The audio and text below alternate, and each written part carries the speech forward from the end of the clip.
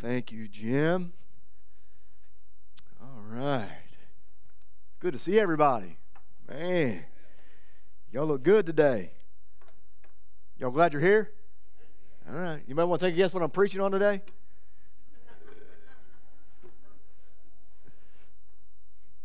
Just going to take a guess. So if you have your Bibles, turn to Psalm 1. Psalm number 1.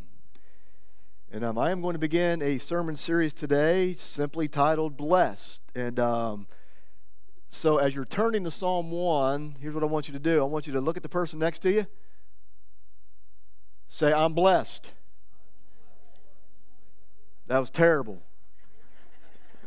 Say it like you mean it, guys. Say, I'm blessed. Now keep looking at them. Now tell them you're blessed. You're blessed. Guys, here's a reality. If you are in Christ today, you are blessed. And with that being said, I want to just clear something up about blessings and God's blessings, because many times we get God's blessings mixed up. Because here's how we look at God's blessings. We look at God's blessings by material things that we have. Now, is there anything wrong with having stuff? But guys, that necessarily doesn't constitute God's blessings upon our lives because we have stuff. Why do I know that? Because people who don't know Christ have stuff. And by the way, guys, stuff that we have, whether it's a home, car, money, whatever it is, guess what? One day, it's going to be non-existent. Because here's what I know about money. Number one, if you have a wife, you have no money. I'm kidding. Yeah. Thanks, Jim. Save me, brother. I've got a place for me and you, but I got me and you a place to sleep, both of us tonight, brother. We're good. We can stay here at the church, man. We're good. Money has to have a place to be spent, right? Here's what I know about a car. One day that car is going to eventually break down, right? Anybody have a car that they still drove, you know, it has like 900,000 miles on it? Kelly does. Her name is Fancy. But guess what? One day Fancy's going to die. Don't want to destroy your excitement about Fancy, but fix my collar. Okay. Here's what I know about a house. One day a house will eventually rot and decay. So guys, material stuff will eventually just be all wood, hay, and stubble one day. But what I want to talk about, guys, for the next weeks to come, guys, in this series is about God's blessings that we have and focus on the spiritual blessings that we all have and we enjoy as children of God.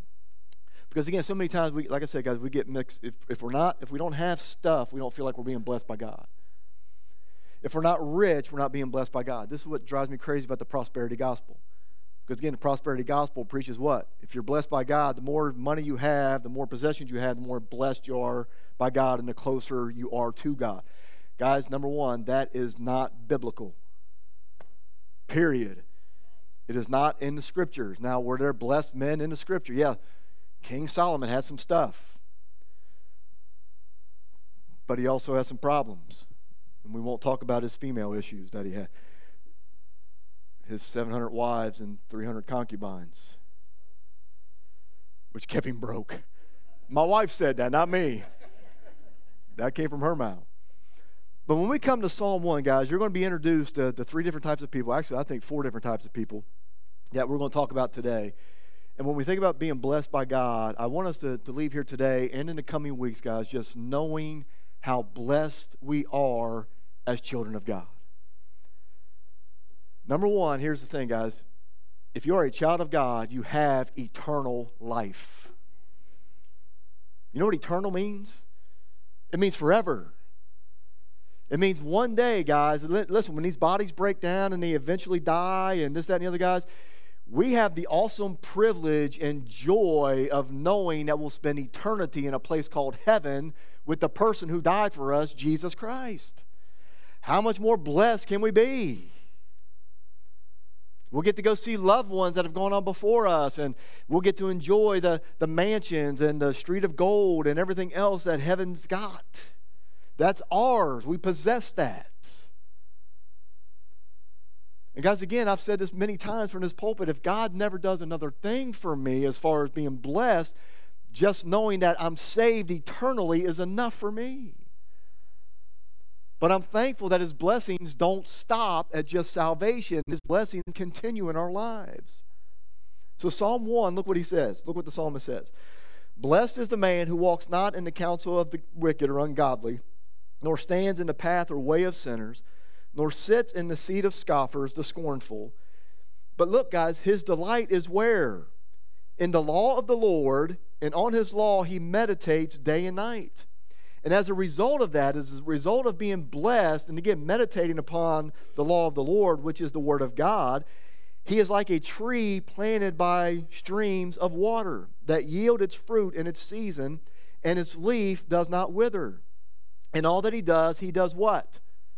Prospers. Now, guys, again, not prospers as far as financially, but he prospers in his relationship with God. Because he's delighting where? And here's what I know, guys. The more that we delight and meditate upon the Word of God, the more we desire to do what? Again, our desires will start to line up, and our delights will start to line up with what desires God has for us. And when that happens, we become blessed. He meditates. The wicked are not so, but are like the chaff that the wind drives away. Therefore, the wicked will not stand in the judgment, nor sinners in the congregation of the righteous. For the Lord knows the way of the righteous, but the way of the wicked will perish. Now, let me give you a couple definitions of the word blessed. Webster's dictionary defines blessed as bringing pleasure, contentment, or good fortune. Here's what I believe biblically, and I believe this would be a simple definition of the word blessed biblically. And again, when you study, by the way, the word blessed is mentioned 67 different times just in the Psalms. Blessed. I believe biblically, when you study the word blessed, here's what you'll find. Fully satisfied. Guys, as children of God, when you have Jesus Christ in your life, you should be fully satisfied. Because when Jesus is all we have more than we'll ever need. Guys, there's nothing in this world that we can gather or we can have in our possessions that is more important or of greater value than a relationship that we have with God Almighty. Nothing. I don't care how rich you are. I don't care how big your house is. I don't care how nice your car is. Guys, it all pales in comparison to being blessed by having a relationship with God. I got saved at 28, and some of you got saved later. Some of you got saved earlier than 28. And I can promise you this, guys, I've never been more blessed in my life. God has blessed me. And again, guys, He's blessed me in more ways than I could ever imagine. But what I want to focus on today, and like I said, for the weeks to come, guys, is our blessed life because of our relationship with God Almighty. And as we see this, there's two thoughts I want to share with you this morning. And by the way, Psalm 1 is what we refer to as a wisdom psalm. And again, it focuses on God's word. It focuses on God's blessing. It focuses on the benefits of obeying and meditating upon the Word of God, and again, that great relationship that we have with God. But two thoughts I want to share with you this morning as we talk about how we can be blessed in our lives. And the first one is this, guys. Again, we look at verse number 1 again, is don't believe the ways of the wicked. Don't believe the ways of the wicked.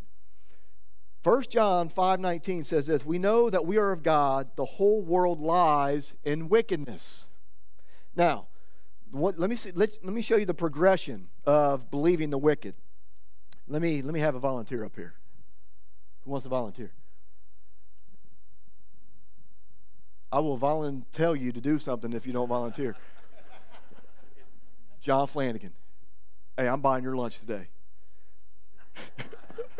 Matter of fact, I'm buying everybody's lunch today. How's that? That's the way, this kind of guy I am today. Everybody's looking at me, man, that's a good deal. Just meet me at the gym and I'll pay for everybody. Now, just go ahead and start walking. And just keep walking until I tell you to stop. Because I want you to see the progression we have here. Here's where it starts, guys. What is the first thing? Blessed is the man who walks not in the counsel of the ungodly or the counsel of the wicked. And again, this is the person, guys, that listens to advice and encourages people to live their lives with no regard for the righteousness or no regard for obedience to God. Avoid those people. If you've got people in your life, guys, that are teaching you and counseling you and telling you to disregard the things of God, and obedience to God, and living righteously, do you think we should be hanging out with those types of people? And again, the word walk, guys, has the idea of continually walking. And so you're listening to this counsel, right, as you're walking, and you're continually listening, and then what's the next step in the progression? Stop. Stand. Now he goes from walking to standing. What happens, listen, how many of you have ever just been in a conversation with your spouse and you're doing 15 other things as you're listening to your spouse? Right? You're walking, your wife's trying to talk to you, and you're walking, and yeah, right? And then she'll tell you to do what? Stop. Why does she tell you to stop? Because you're not listening. Or you are listening, but again, it's not really penetrating. But now the progression is, as a result of listening to the wicked and believing the lies of the wicked, now you're standing. And when you're standing, what's happening now? As you're still listening to the counsel of the ungodly. Now it's getting into you. So now he's standing and listening. And look what it says. Don't stand in the way of sinners, guys. Again, this path, this way, this road, this direction. And again, sinners have a path where they stand. So what is the psalmist strongly warning us to do? To not stand. But it doesn't stop there. Now we're walking, we're continually walking, we're listening to this unwise counsel, this ungodly counsel. Now we've stopped, and again, and when you stop and when you stand, guys, it becomes a little bit more dangerous. Then what happens? Go ahead and have a seat. You sit wherever you want. Sit in the floor, sit in the pew. How many of you have a favorite chair? What do you do when you sit in that chair? Oh man, you're in it, right? You're getting comfortable. You've checked out, right? Guys, here's the danger of believing the wicked. It's because now it starts with walking, standing, and now because you've listened to the wicked so often, guys, now you've become comfortable. And when you sit down, what happens in that nice chair? You get comfortable. And so now you've listened to the ungodly and the wicked for so long, guys. You've listened to that unwise, ungodly counsel that you're no longer standing, you're no longer walking in it. Now it's overtaking your life. Do you think for one single second, guys, that God blesses the wicked? Now you say, well, it rains on the just and the unjust. I get that, guys. But I also know this, guys. The more and more I study Scripture, I also know this. Satan also blesses. And what I mean by blessing, Satan, again, will give you material possessions thinking that they're of God, right? Thinking that you're blessed because you have all this stuff, knowing that you don't have a right relationship with God Himself. Guys, I've said this before. I believe the most dangerous verse in Scripture is 1 Corinthians 11:4, where it refers to Satan as an angel of light. Let me ask you this. Does Satan make stuff look good? Listen, it started all the way back in the garden. You'll be like God. Man, that sounds good, doesn't it? And how do you think that piece of fruit looked, man? Well, that was a good-looking piece of fruit, wasn't it? Listen, let's just say it was an apple for argument's sake. It doesn't say it was an apple, but just for argument's sake. If it had a worm coming out of it, you think Eve would have ate it? Probably not. But guys, Satan has a way of, again, making blessings look so good that we think they're from God, when in essence, in reality, guys, they're really not from God. They're from Satan himself. But what happens is, guys, when we start hanging out with the wicked and ungodly, what we start doing is we start buying into their life. And the very minute you get comfortable, you sit in that chair, You know that chair, man. It's already got your butt in it, and it's perfect, right? You get comfortable. 10 minutes later, you're asleep. Your wife takes the remote out of your hand, and you said, you wake up and say, I was watching that. Right? You all know what I'm talking about. And she'll look at me like, you're lying? What did they just say? I'm like, I don't know. I wasn't paying attention. That's because you were asleep. Guys, here's the reality about Satan. And again, I don't want to give Satan too much credit. I don't want to talk about him too much. But guys, Satan is real. He's just as real as God is. We know God's got a plan for our life, but also know Satan's got a plan for our life. Satan's plan is to seek and to devour, to kill, to steal, and to destroy. God's plan is to come and give us life and give it more abundantly, to give us a blessed life. But guys, we can't be blessed by God if we are listening to the ways of the wicked. And again, when we talk about Satan and we talk about his path, he has a plan of rebellion against God, and that's the counsel of the ungodly. Guys, that's rebellion against God. How many times do we see in the New Testament Paul addressing letters about people preaching false gospels? Do you think the false gospel is still being preached today? Absolutely, guys. You know why? People are now teaching, and by the way, when I say people, guys, I'm talking about churches that used to be Jesus is the only way to heaven are now saying, no, there may be more than one way to heaven. Guys, this clears it up for me. When Jesus said he's the way, the truth, and the life, and no man comes to the Father but by him, it seals it for me. He is the only way to eternal life. But the wicked want us to believe that you can be a good person, or if you just do enough works, or if you just whatever. That's what Satan's plan is. To get you to believe that, yeah, I can make my own way to heaven. Or guess what? We got 3 people that are being baptized today. Guess what? Them going under this water and being baptized is not what saves them. You know what saved them? Them putting their faith and trust in Jesus Christ and Jesus alone. Believing they are sinners separated from God. Believing that Jesus paid their sin debt. He died on the cross. He was buried and rose again 3 days later. And when they called upon him by faith, that's what got them into heaven. Them being baptized is just their first step of obedience, and them showing you that they're going to make a commitment to serve God. They're not going to deny God. They want to make it known that they're proud of being a child of God. And they want to obey God. They want to be obedient. But again, Satan, has his plan. Rebellion. And again, he has this road to carry out his plan, the way of sinners. And then he has a seat where he plans to lead people. So guys, it goes from walking to standing to sitting. Dangerous, dangerous, dangerous. And I say all that to say this, guys.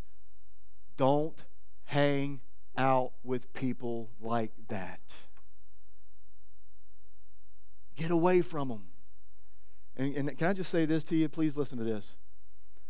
Young people, it is okay for you to be different. Grown-ups, it is okay for us to be different. As a matter of fact, the Bible teaches us as children of God that we are different. We're strange. Amen? Anybody like being called that? But we are. Listen, guys, we're foreigners to people because we're different. And what makes us different is again, who we belong to. That's what makes us different. And again, it's okay for us to be different. We don't have to bow, listen to me, guys, we don't have to bow down to the ways of the world. As a matter of fact, my Bible says, come out from among them and be ye separate. My Bible also says, listen, don't be yoked up with unbelievers. My Bible also says, flee even the appearance of temptation. Run from it. Guys, if it's not of God, get away from it. And this is what the psalmist is clearly teaching us. Now, should we have friends that are ungodly? Yes. You know why? Because, again, they need Jesus. But when their impact becomes greater in our lives than our impact for Christ becomes in their life, then we've got a problem. Because one minute you're walking, you're listening to the counsel of the ungodly. The next thing, you're standing in the way, in the path of sinners. And then before you know it, you're sitting in the seat of the scornful. You know what scornful means, guys? A total contempt for God. I don't want to be around anybody, guys, that has total contempt towards God. Hatred. They may never say they hate God, but their lifestyle speaks otherwise. So if we want to be blessed, number one, don't believe the wicked. And number two, believe God's word. Pretty simple outline, wasn't it? Psalms are pretty simple. I love preaching the Psalms because I get easy outlines, because the outlines speak for themselves. Just believe God's word. And you say, well, Pastor, that's simple. I know. It is simple. But do we live it? Again, do we spend enough time in the Word of God to allow the Word of God to get into us? How many believe faith still comes by hearing, and hearing by the Word of God? Anybody still believe that? Anybody believe that all Scripture is given by inspiration of God and is profitable? Anybody still believe that? Why do we believe all that? Because it's in the Bible. Do we still believe in 6 literal 24 days of creation, and on the 7th day God rested? Why do we believe that? It's in the Bible. Do we believe there's still one way to heaven? Why? Because it's in the Bible. Do we believe that Jesus is coming back? Why? Because it's in the Bible. Simple. But why are you preaching it then, Pastor? Because it's not so simple. We can say one thing, guys, and completely live another way. And I love what he says here, guys. And again, this is it's so clear. Like I said, guys, it's almost astounding how simple it is. Look at verse number 2 again. His delight is where? Now again, we just saw 3 different characters that the psalmist mentioned, right? When you are spending time meditating and taking pleasure in God's word, I will promise you this. Listen to me. Promise you this. Number one, you will be able to discern the ungodly and the scornful and the way of sinners. You'll be able to pick up on the teachings. Number two, you won't want nothing to do with wickedness and ungodliness. Why? Because your delight is where? In the Word of God and in the things of God. You won't delight in that old lifestyle. You won't delight in what the world has to offer. And by the way, guys, the world has nothing to offer you. Jesus has everything to offer you. And so again, when you delight and when you meditate, and I love the word meditate, guys, it doesn't have this idea of you sitting around with your legs crossed and crying out, and that's not what it's talking about, guys. It means you strongly ponder and think about what is being taught. How many times have we picked up the Word of God and just read it and not meditate upon it? You know, the word success is mentioned one time in Scripture. Joshua 1:8. And you know what success has to do with in Joshua 1:8? The Word of God. Because you know where our success and our blessedness lies, guys? In the Word of God, in our relationship with the writer of the Word of God. That's where we're blessed. And when we delight in it, when we take pleasure in what we're reading, even the hard stuff. Anybody read some stuff that just messed you up? I don't like that.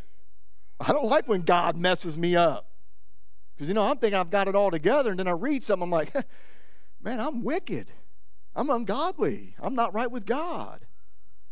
But then it also helps me, again, because it penetrates my spirit. And I allow it to. I allow the Holy Spirit to work in my life. And as a result of that, guys, I want to be more like Him.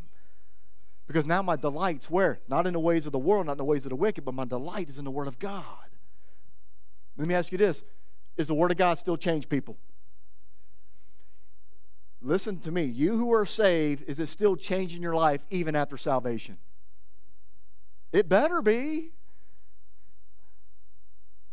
And this is what I love about the Word of God, because again, it's not just written for a certain group of people, guys. It's written for you and I as well. The same God that changed the life of Moses, who I believe wrote Psalm 1, is the same God that changes your life. And by the way, he changed Moses' life the same way he changed his life, through the law of the Lord, which is the Word of God. Do you think Moses took pleasure in it? Yes. Do you think David took pleasure in it? You think Paul took pleasure in it? You think Luke took pleasure in it?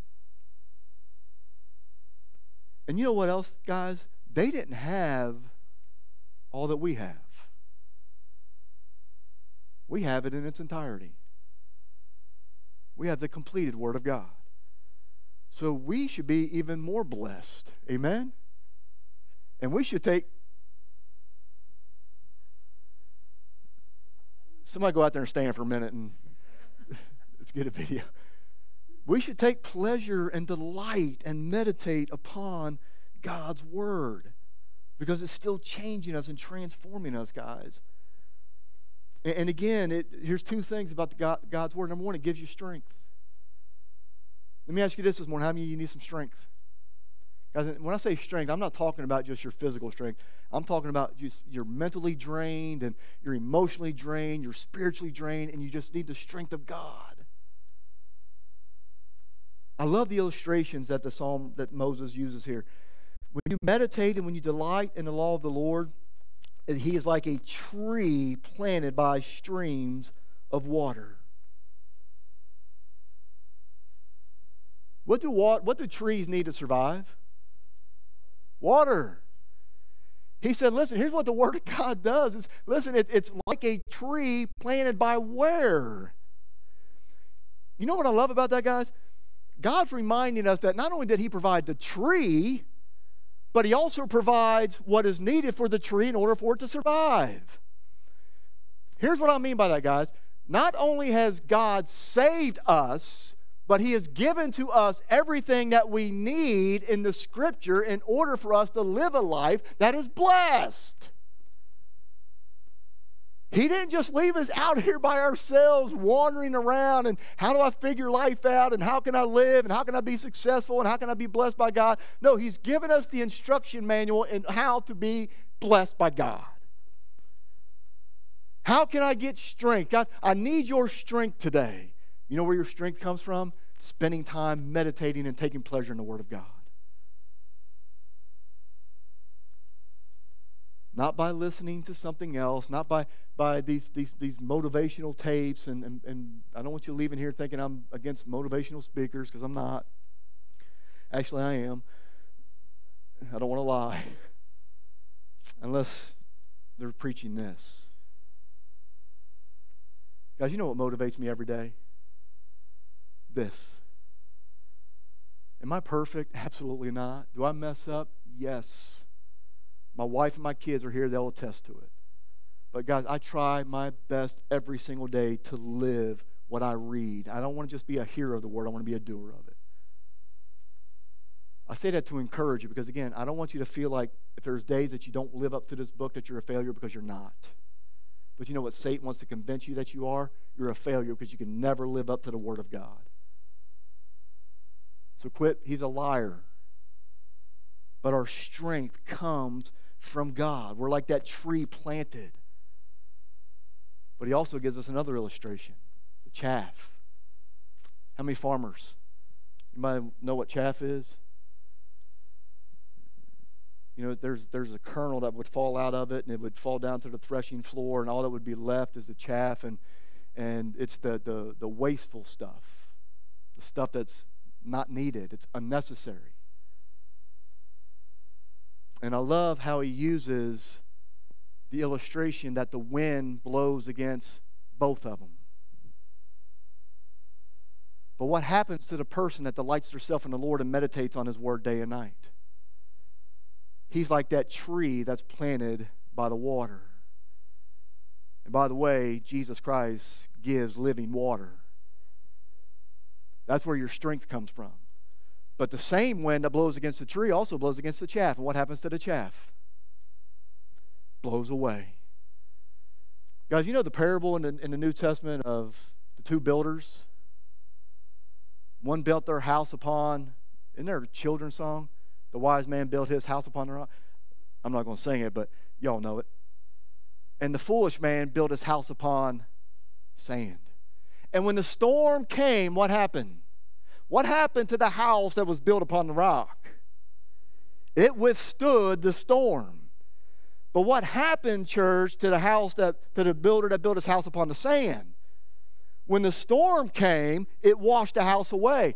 Guys, there will be storms in your life day in and day out. And again, if you don't have the right foundation, when the storms come, guess what? You're going to be like that foolish builder that built his house upon the sand instead of the wise builder that is meditating upon God's word, that is delighting in the word of God, and that has got his roots deeply grounded in the word of God. The more you get rooted and grounded in God's word, the stronger you become. Why? Because when the storms come, you know where you can turn to, and his name is Jesus. But when you don't have that foundation, it's sinking sand. When the storm comes, now you're questioning everything. Why is this storm happening? Why am I going through this? Why is this happening? Why is this happening? Why is the world the way that it is?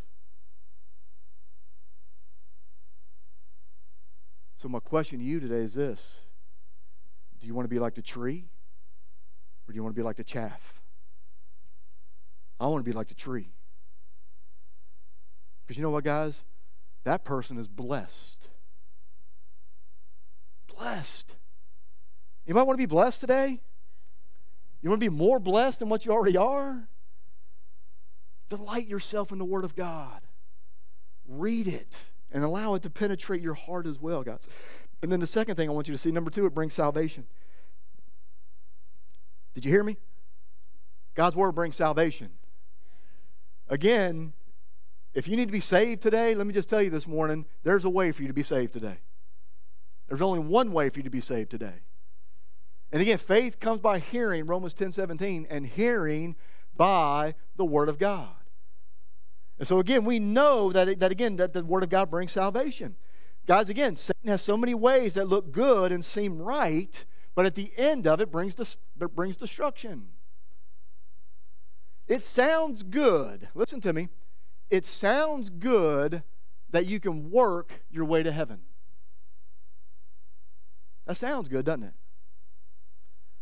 But then the person who thinks that they can get to heaven by work salvation now starts to question, how much work do I have to do? Is it just one act of service, or do I have to do multiple acts of service? And when I lay my head down on my pillow tonight, did I do enough today of works to gain favor with God?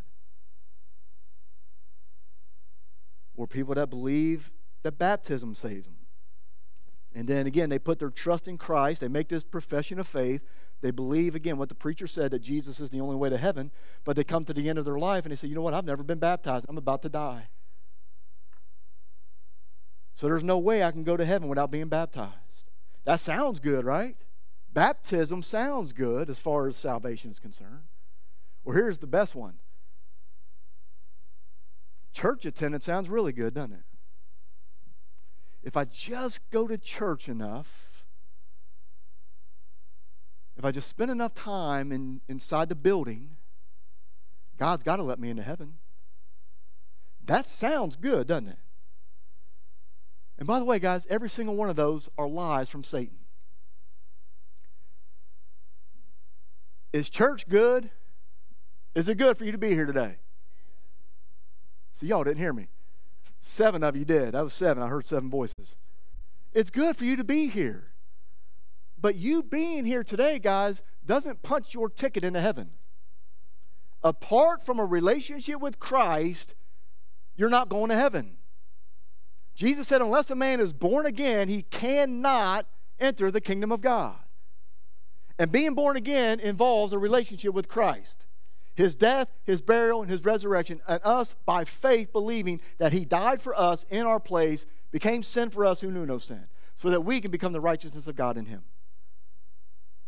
It brings salvation. And salvation is only one way. Guys, I've said this many times from this pulpit. I will never understand how much God loves me. I won't. Because I think to myself daily, guys, how could somebody like God, somebody who is perfect, and somebody who is holy and without sin and who is completely righteous, and love somebody who is the complete opposite of all those things? But then I get into His Word. I don't have to understand how much He loves me. I just have to believe that He does. And I just have to believe that He gave His life for me to give me salvation. Guys, we serve a great God. A God that is infinite, a God that's always been, and He is the great I am. And He's given us His Word to enjoy. He's given us His Word to give us strength, but He's also given us His Word, guys, to bring us salvation. And my question to you today is this: have you ever been saved? Are you here today saying, you know what? I just thought being in this church building was good enough today. Listen, I planned on putting a little money in the offering box back there when we left today, and I thought maybe that would be good enough. I paid my way to heaven. Can I just tell you this, guys? That's never worked either. Because how much money do you have to pay?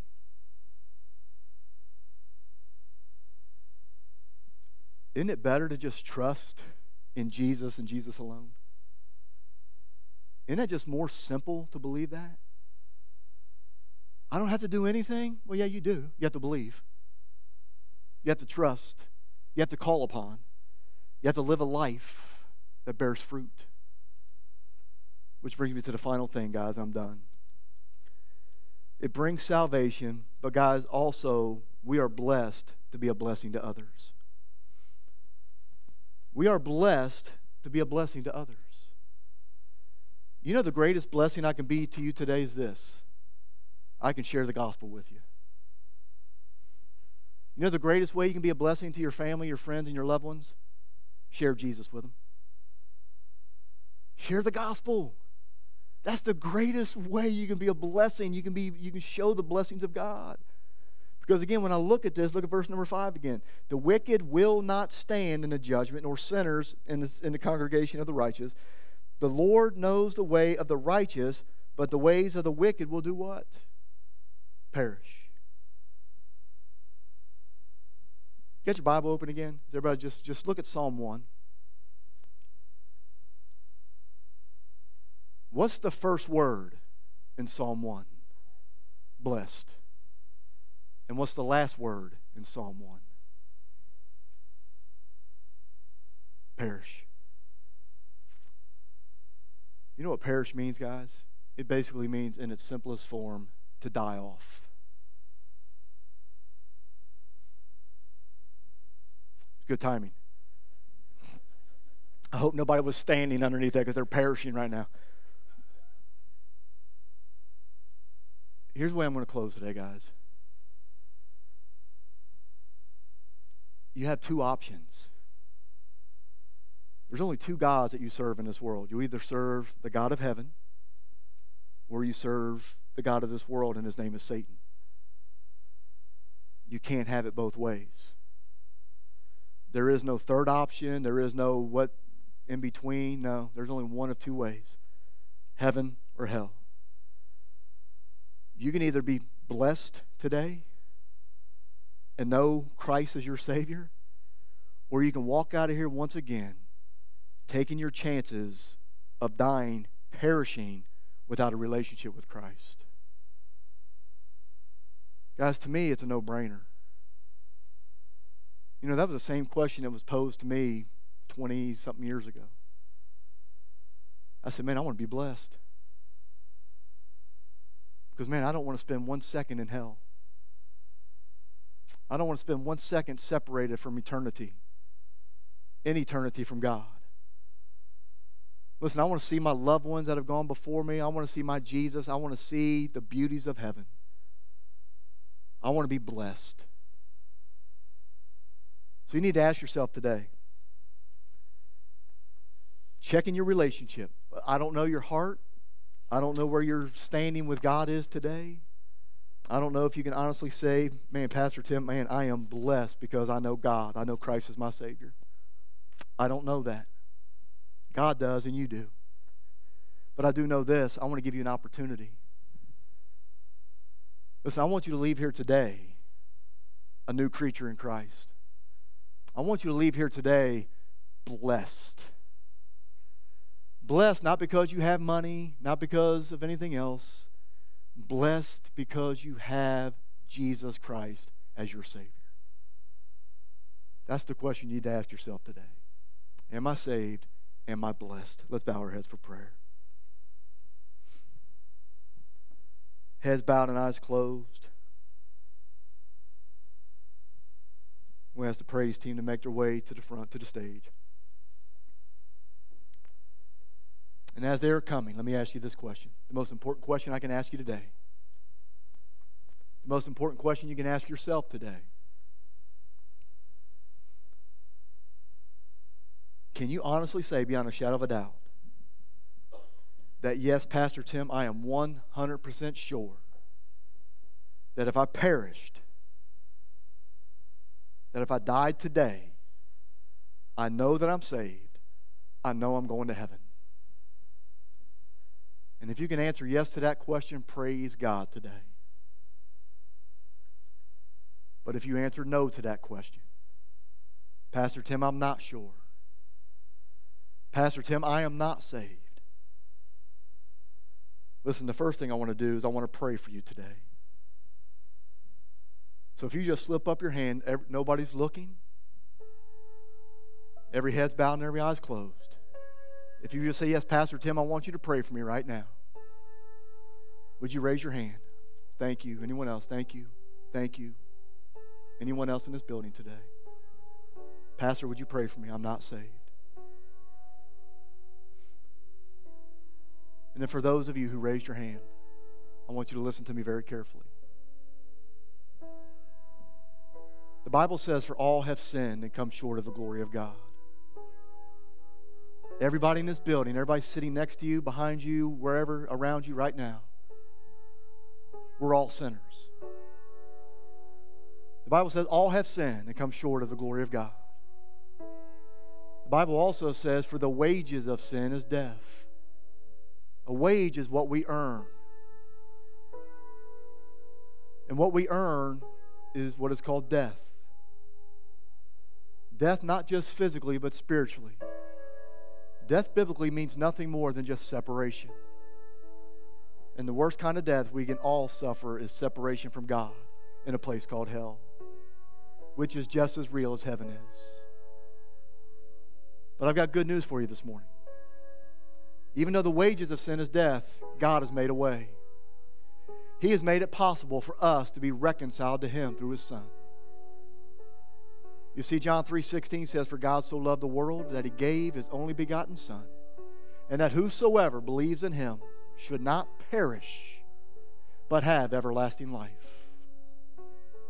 Romans 5:8 says, but God commendeth, He showed, He proved His love toward us, and that while we were yet sinners, Christ died for us.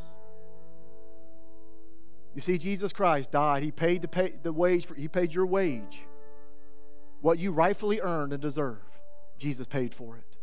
He died on the cross. He was buried, and He rose again 3 days later.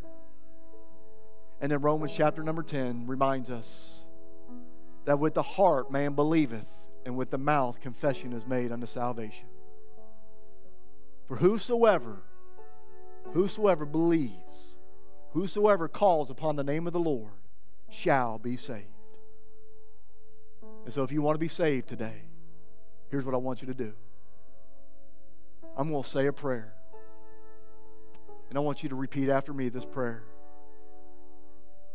But before I do, I want you to know this. You just saying this prayer will not save you. You just reciting some words will not save you.